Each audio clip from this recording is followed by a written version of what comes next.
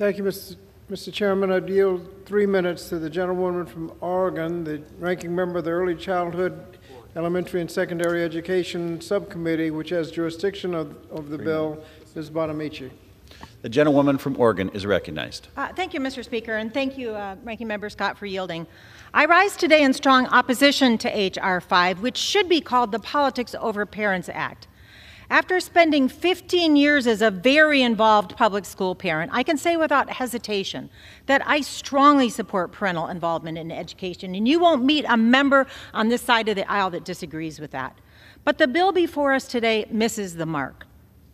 This could have been an opportunity to address the real challenges facing education, to make change that would involve parents in a constructive way, and also make a positive difference in education, and I'm disappointed that we aren't doing that. House Democrats have shown time and time again that we are committed to providing all parents, including those who traditionally face barriers to engagement, with meaningful involvement in their kids' schools. Indeed, it's becoming increasingly clear that the Democratic Party is the party of parental rights and family values. We have put forward a substantive plan that will actually increase the frequency, quality, and accessibility of parental involvement and engagement in schools. A substantive plan that invests in evidence-based models and support systems that have been shown to increase family engagement and improve student achievement. A substantive plan that encourages parents to be partners, not adversaries, in their children's education.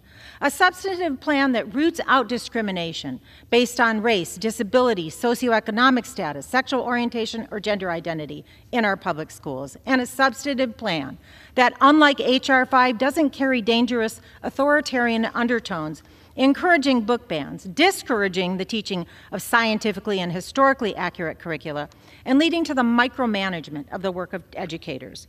We welcome a conversation about how to empower parents and urge our friends and colleagues on the other side of the aisle to abandon their politically motivated attacks on schools, teachers, and students. We should instead be working together on these issues in a bipartisan manner. Our nation's students and families deserve that. We need more parents, including those from diverse backgrounds, to feel included, supported, engaged, and welcomed at their kids' school.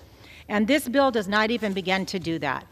I am leading more than 45 of our colleagues on a Bill of Rights for students and parents, a resolution that is supported by more than 250 education, civil rights, and parents groups, including the National PTA. Now, I've heard colleagues on the other side of the aisle say that history will judge us on how we respond to the needs of students and families at this moment, and I agree with them. Will we succumb to an extremist, discriminatory, narrow-minded anti-public education agenda, or will we work together to advance common sense, meaningful policies that will support parents, students, and educators?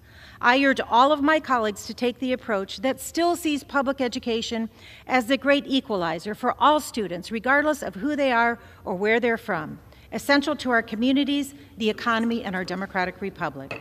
Please join me in rejecting this bill.